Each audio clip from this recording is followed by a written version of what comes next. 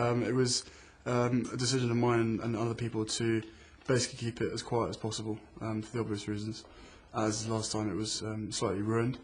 But this time it seems as though it's all been good. Friends, very close friends, I've told the people that I feel need to know.